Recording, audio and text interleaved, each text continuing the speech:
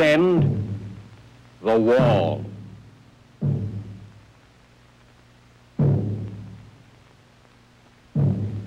These are the people who move along the road. Some walk. Some ride. Some are well shod. Some are barefoot. Some are so young they must be carried. Or so old. Of the hundreds of millions who take this road, some do so willingly.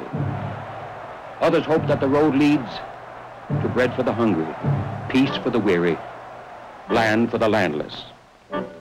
Some protest openly. Doesn't matter. Some were born on the road. Many will die along the way. Havana, Cuba, January 1959. This road leads to this wall. Red China, September 1960. This road, this wall. Berlin, December 1961. This road, this wall.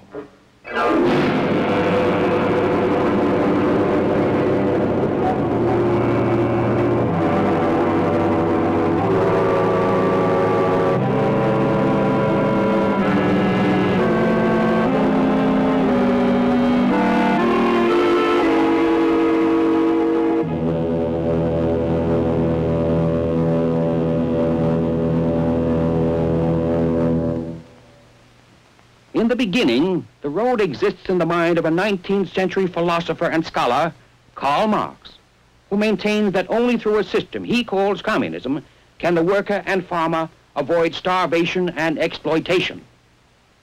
We declare openly, Marx writes, that our ends can only be attained by the forcible overthrow of all existing social conditions. Thus, the road begins. Many who walk the road know its origins well. Many do not. Some things must be known about the road by those who do not travel it. This is a one-way street. The signposts along the way do not describe the true destinations. And nearly everyone who sets foot or wheel on this road goes all the way to the end. For there are few exits, only difficult, dangerous escapes. This man is Bert Ludenz, a resident of East Berlin.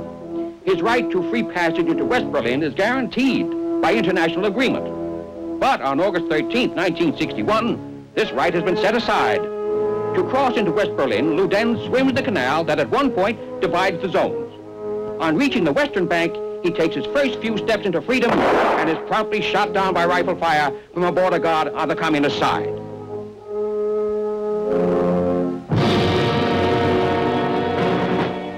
To know why Bert Ludenz was shot down across an artificial border by a man who bore him no personal malice, we must look at the road.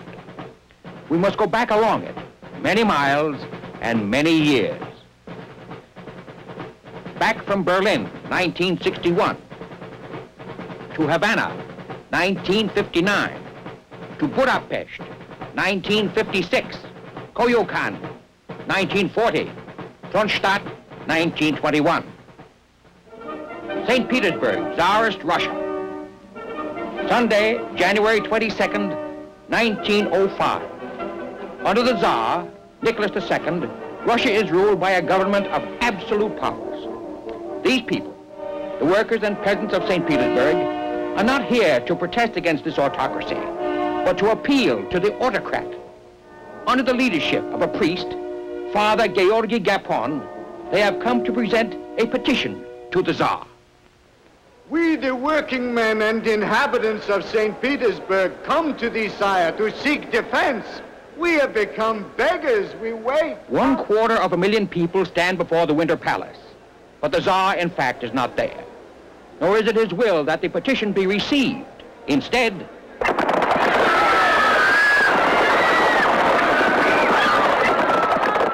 said the Tsar Nicholas II, my autocracy will remain unchanged. said Father Gapon. We no longer have a Tsar. Long live the fight for freedom. The bearded young man who mends Father Gapon's words is V.I. Ulyanov. Party name, Lenin. Long live the revolutionary proletariat, say we. The Tsar will never be a success as a ruthless autocrat. He doesn't even look the part. And he's busy. Busy with elaborate ceremonials that no longer interest hungry people. Busy with his family, including his son, a hemophiliac, who nears death whenever he cuts himself, and is kept alive, according to his mother, by the occult powers of Gregory Rasputin.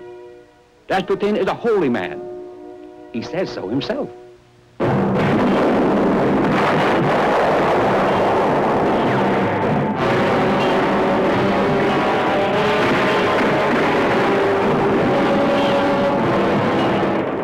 World War I may be hell in the West. It is pure hell, 10 times over for the Russians. For them, no glamour, no airplanes. Divisions without artillery, companies without rifles, rifles without bullets. The Russian casualties from typhus alone exceed the total casualties of the Germans. At the front, defeat, disorganization, and lonely death. At home, starvation and poverty exceeding even previous Russian experiences. Finally, in March 1917, a demonstration in St. Petersburg starts over a simple demand for a higher bread ration. Gets out of hand, includes a new demand. Transfer of power from the Tsar to an elected parliament. The Tsar reacts in customary fashion, turns his troops loose on the demonstrators. But something goes wrong. The army joins the people. With incredible swiftness, the Tsar's regime falls. A.N. Kerensky, a young lawyer, is Minister of Justice in a provisional government in which many parties are represented. A revolution belongs to the people. I propose to defend it against any attack, whether from the left or from the right. Kerensky arrests the Tsar and his family and announces that free elections are to be held. Political prisoners are freed and some food is distributed. But in a country without experience in self-government, dissident elements of all shades struggle to convince still hungry people that their particular road leads to salvation. The war is unpopular.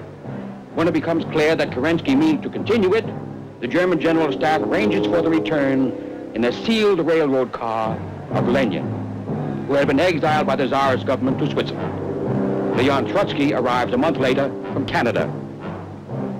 Summer 1917, Kerensky becomes head of the provisional government and proclaims Russia a republic. Universal suffrage, power to be vested in an elected constituent assembly, freedom of speech and press, equal rights for women. Lenin on the Kerensky Republic. A democratic republic, more free under war conditions than any other country in the world. But in November, Lenin and Trotsky, as leaders of a huge farmer worker army union called the Soviet, called for the destruction of the republic. They imagine that serious political questions are decided by voting. As a matter of fact, they are decided by class war. The class war is quick and relatively bloodless. Lenin's Bolsheviki seize the railroad stations, telegraph lines, electric plants, and government officers and declare themselves in business. This is the Russian version of a great event of that war, the storming of the Winter Palace.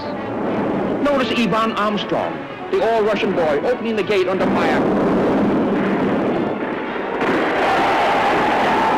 The interesting thing about this battle is that it never happened.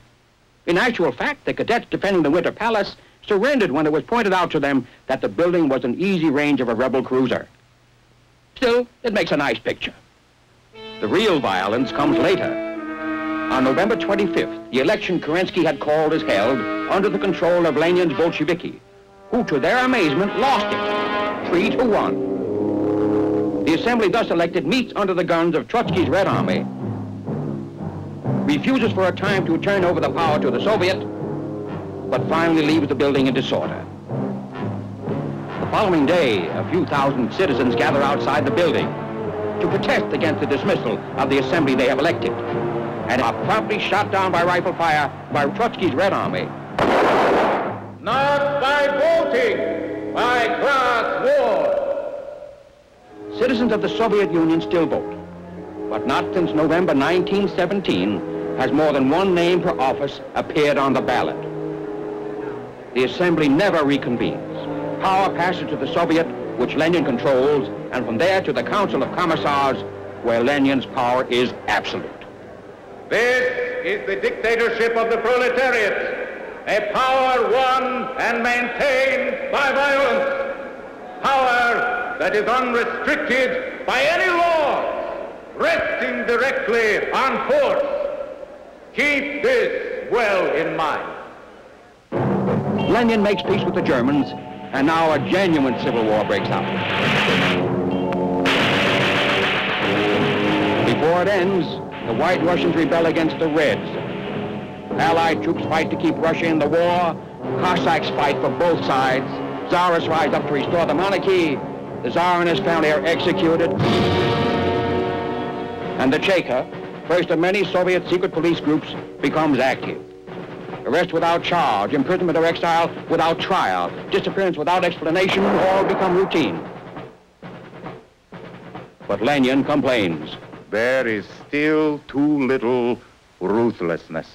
Not because we lack determination, but because we do not know how to capture enough profiteers, marauders, capitalists. However many they capture, they miss one.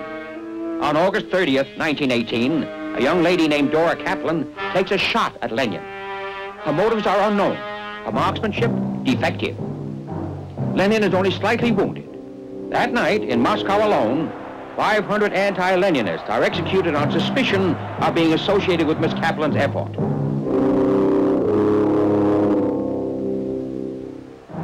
The signposts along the road read, "Peace, freedom, and bread."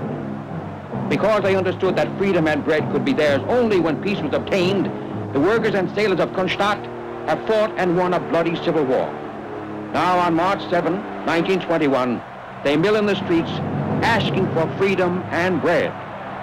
Finally, at 6:45 in the evening,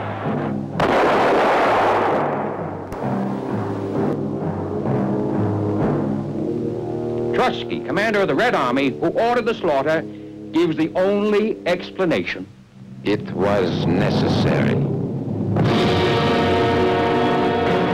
Lenin and Trotsky are now firmly in power. The Cheka is abolished. In its place comes the OGPU, or Political Police. And to check on the OGPU, there is Rob Kreen, the Workers and Peasants Inspection Group, whose chief is one Joseph Vissarionovich Zhukashvili. Party name, Stalin. He disputes Trotsky's position as Lenin's second-in-command and heir apparent. In the struggle, Stalin had the support of Zinoviev, chief of the Communist International, and Kamenev, city leader of Moscow, who could make you a judge or send you to Siberia. Now, with the Civil War won, Lenin eases the demands for belt-tightening and public sacrifice. Out of economic necessity, he institutes the new economic policy. Emphasis is placed on production of consumer goods, but the state maintains control of heavy industry. Even private enterprise is permitted within limits. And two new words, American aid, enter the Russian vocabulary. By March 1922, the American Relief Administration under Herbert Hoover is feeding 10 million Russians.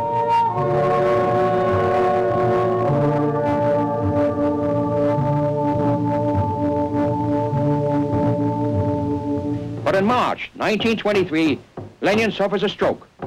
The following January, he is dead.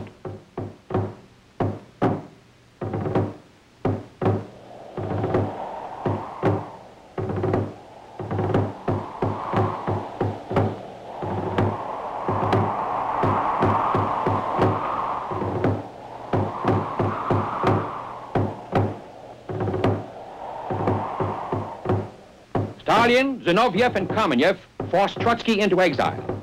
Then Stalin turns on his two associates and end the new economic policy.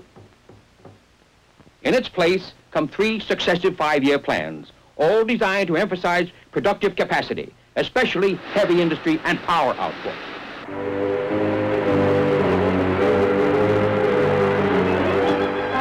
From 1928 to 1941, Russia's industrial capacity rises nearly 300%. Her hydroelectric output is up nearly 800%. Agricultural production, however, lags, and housing starts actually are less than population increase. If you're an average Russian, this means more work, not enough to eat, and less living space per family. If you don't work hard enough, or if you complain, there are plenty of trains to Siberia, where many hydroelectric dams are being built. On the other hand, if you work hard, you might become a Stakhanovite. All you have to do is break the production record for your machine and get a medal and a small wage increase. That's better than a quick trip to the reindeer country. These are also the years of the great executions, called Yezhovshchina, in honor of Stalin's executioner, N.I. Yezhov. How many people are permanently removed from circulation? No one knows. In some provinces, as much as 4% of the population vanishes. Kamenev and Zinoviev, who helped Stalin seize power, are quickly disposed of. To have been a friend of either one of them is now a crime. For this and related activities, well over half of the top communist leadership and thousands of lesser officials vanish, as do most of the army officers. A very few of Yezhov's victims are given trials. Some of the trials are remarkable. For example, several defendants are convicted of conspiring with Trotsky in 1936 in the Hotel Bristol in Copenhagen. In actual fact, in 1936, the hotel was no longer in business. Next case. In 1938, Yezhov himself is purged, together with many purged judges, labor camp operators, and the like.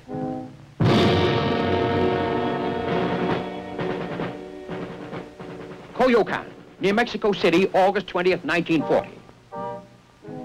A young man comes calling on an attractive secretary and, paying her little heed, plunges a mountain climber's axe into an old man's skull, and Leon Trotsky is dead.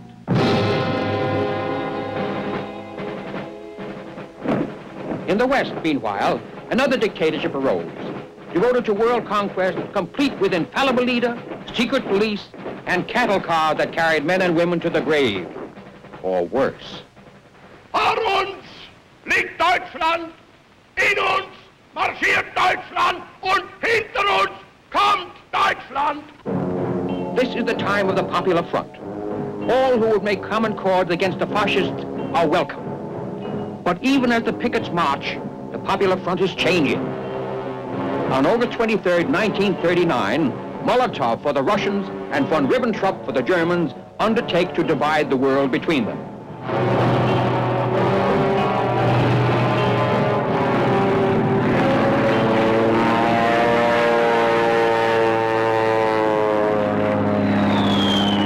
On September 1st, 8 days after the Nazi-Soviet pact is signed, German troops crossed the Polish frontier, and the world learns the meaning of a German word, blitzkrieg.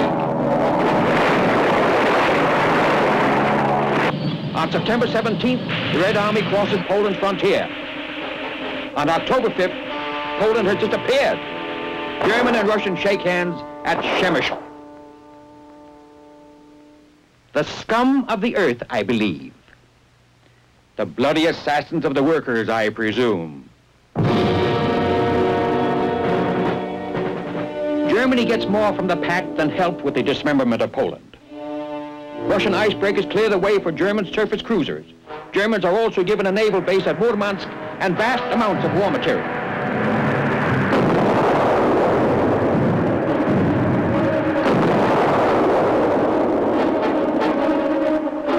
French communists sabotage the electrical systems on French fighter planes.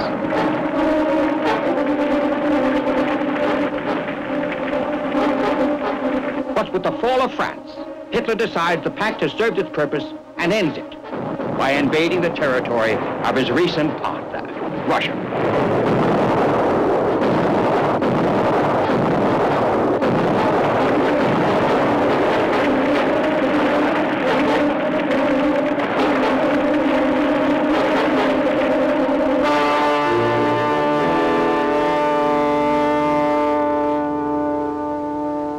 The turning point of the German invasion of Russia comes at Volgograd, which was then called Stalingrad. When the war ends, Russia acquires as the spoils of war eastern Poland, Bessarabia, Subcarpathian Ruthenia, East Prussia, northern Sakhalin, the Kuril Islands, and portions of Finland. Latvia, Lithuania, and Estonia are incorporated as Soviet republics, and much of their native population is deported. There are Russian zones of occupation, pending final peace treaties in Germany, Austria, and North Korea. And the Russians have the right to maintain garrisons in Poland, Hungary, Romania, and Bulgaria. How did we get from here to there, to the present situation, with an iron curtain dividing Europe and communist outposts throughout much of the world? What is the secret of communism's post-war expansion? What methods do they use? The answer is, they use them all. Occupying troops remain until political domination is achieved in Poland, Romania, and Hungary. Zones of occupation become zones of continuing influence and control in East Germany and North Korea. Along with their political and psychological efforts, economic aid and trade agreements help spread the Soviet influence in Africa and the Middle East. Force is avoided wherever possible. But when it is needed, it is used. The expulsion from the mainland of the Chinese nationalist government is a military exercise, complete with artillery, tanks, infantry, amphibious operations, casualties, and refugees. Subversion is, of course, an important technique of communist conquest. Czechoslovakia in 1948 is an established democracy in Eastern Europe. Suddenly, a rash of strikes. Conservative elements resign from the cabinet. Communist deputies pound their desks as the street demonstrations reach riot proportions. Police brutality in putting down the riots is charged, and the communists take over the police.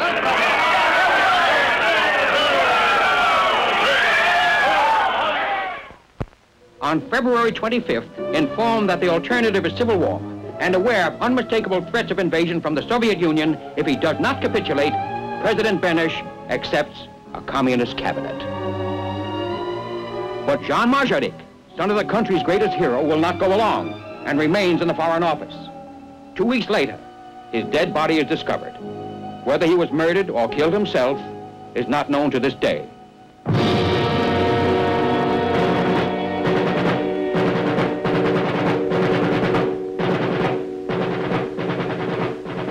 Three months later, a constitution, Soviet style, is adopted by Parliament. Benesch refuses to sign it and is forced from office. Before the year is over,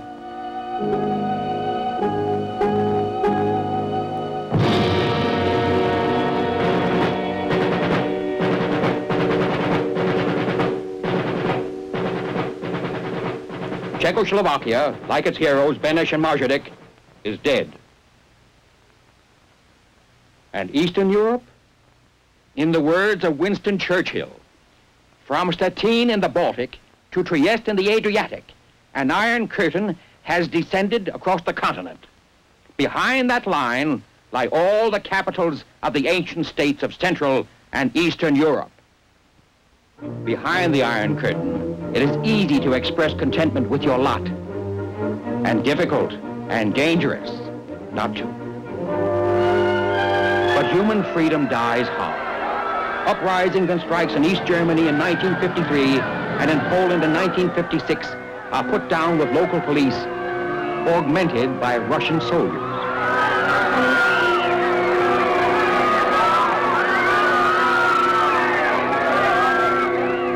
In Poland, concessions are made so that Poland today, although indisputably communist, permits a degree of freedom unheard of in the other Iron Curtain countries. Poles are permitted to criticize government decisions if they do so discreetly. An occasional political joke is allowed, but loud laughter is not recommended. You might disturb your neighbor, and he might be the law. Budapest, October 1956. These demonstrators are not anti-communists. In fact, many of them, Hungarian students particularly, are communists who feel that as Hungarians, they have the inalienable right to determine how Hungarian communism is to be administered. On October 24th, local party bosses decide enough is enough, and in the interest of law and order, their order, direct police to fire into the crowd. But the crowd does not melt away, even when Russian garrison troops join the police. Faced by an overwhelming mob, the Russians make a strategic withdrawal, leaving the Hungarian police to be slaughtered by their own countrymen. In November, Imre Nagy, who was a communist, but a Hungarian communist, speaking as prime minister, declares Hungary neutral as between Russia and the West. The Russians hesitate, the Hungarians celebrate. But hesitation and celebration end soon. An entire Russian army invades Hungary and crushes the revolt. Nagy visits the Russians under a flag of truce to discuss surrender terms. On June 17, 1958, his execution is announced. No flowers, please. For many Cubans, the years before 1958 were hard. As in many other countries, the Cuban peasants rarely owned the land they worked so hard to till. For the urban masses, life in city slums was also depressing. Filth and disease flourished. Yet most of these poor Cubans, the proletariat of Marx, suffered their lot almost as if they were unaware that there was another way to live. When Fidel Castro was ready to come out of the Sierra Maestre, his support is based not on the poor, but on the middle class.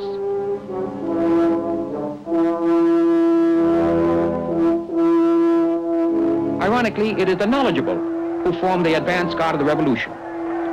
But when the Pied Piper seeks to broaden his support and sounds the call for bread and peace, the poor are there to listen. Many believe, few doubt. The revolution is a success.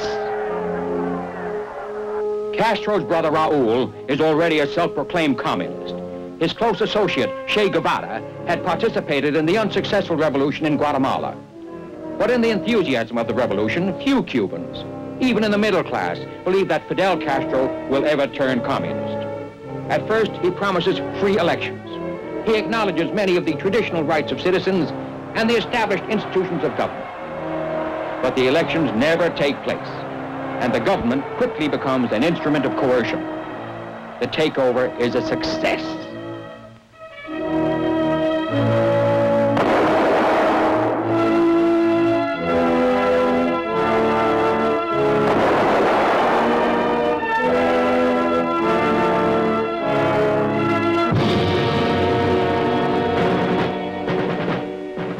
Berlin, 1961.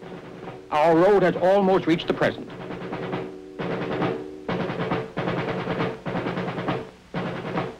Why have the Russians built this wall? Why are all Berliners denied the right, guaranteed them under the international agreements, to pass freely from zone to zone within Berlin? The communist explanation is simplicity itself. According to them, West Berlin was a base for intrigue and imperialist assaults on East Berlin and East Germany, where a man has a chance to enjoy the finer things in life. But Bernd Ludenz was going the other way, east to west. And so has every other casualty at the wall. No one can be sure of the real reason. But prior to the erection of the wall, almost anyone who could get into East Germany could reach West Berlin if his feet held out. And many did. Once in West Berlin, you are outside the Iron Curtain. The free passage of people between East and West Berlin was the only physical gap in the Iron Curtain. So the Russians sealed it. The wall is a solid fact.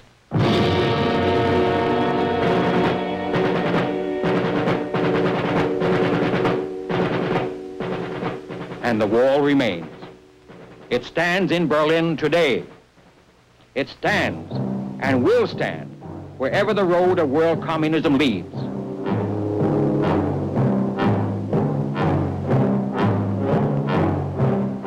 Someday, according to its builders, it will surround not merely the world, but the moon, the stars, outer space, the universe. Their objective is clear, and so is ours. They intend to put the world on their road. We intend that the world shall be free, each man and each country to choose the road that suits him best. To achieve our objective, we need, above all, to understand. Each new threat must be met, force with force, as in Korea. Threaten military action with military aid, as in Greece and Turkey. Exploitation of economic weakness with economic aid and cooperation of the sort that has helped keep Western Europe independent. The choice is not red or dead. The choice lies between wisdom and ignorance, bravery and cowardice, freedom and slavery.